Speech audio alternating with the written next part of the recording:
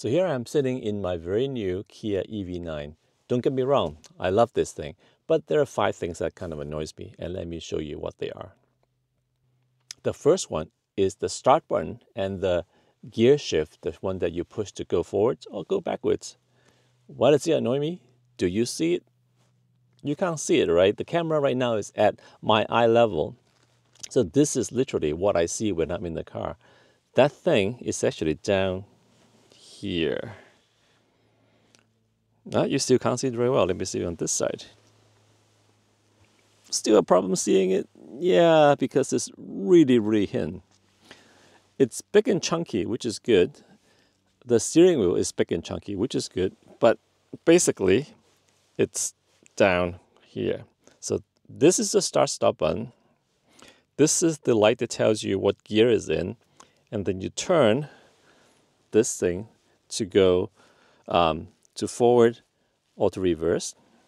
And then you push this to park. The ID4 has a kind of a similar setup, but at least it is in a place that I can reach and see.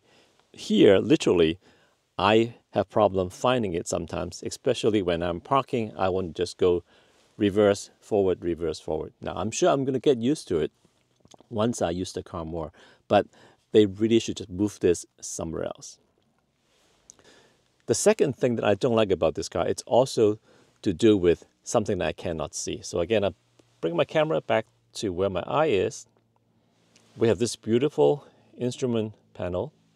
We have a really nice infotainment display. In the middle, you can't see it. Here you go. You see it now?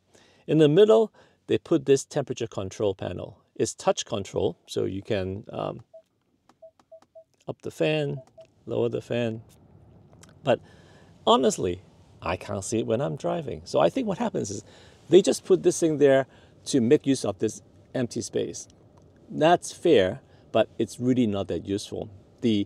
Thankfully, there are real temperature control buttons, physical push buttons, so you can go up and down, and this works really well. So this is kind of wasted.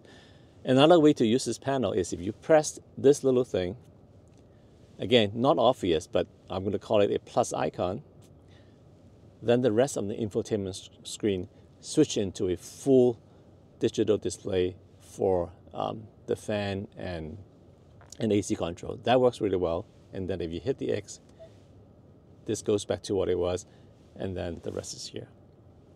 So again, a strange design choice. I don't know what else they could put here that you don't always need, but it's kind of good to have, but you can't see. If you have any idea, let me know in the comments below. The third thing, and this is a little bit of a nitpick here, this row of button, I have the same in my Telluride, but they're physical button, and they're very useful. You can get to setup screen, home screen, and so forth. But let me turn the fan down.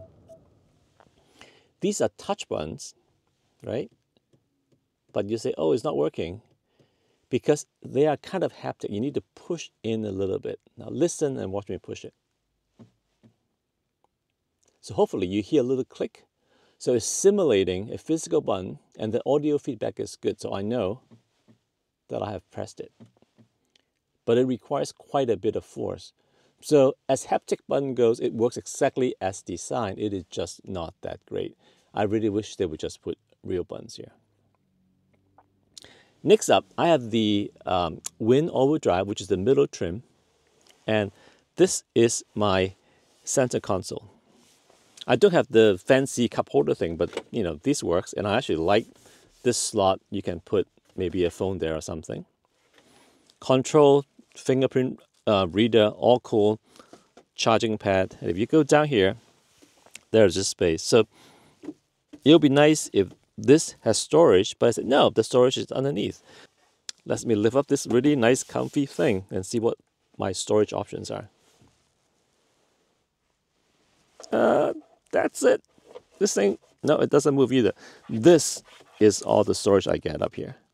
Kind of crazy, right? Now there is this really nice bin at the bottom, and I have a tissue box there. Let me, if I can, see if I can show you more of that.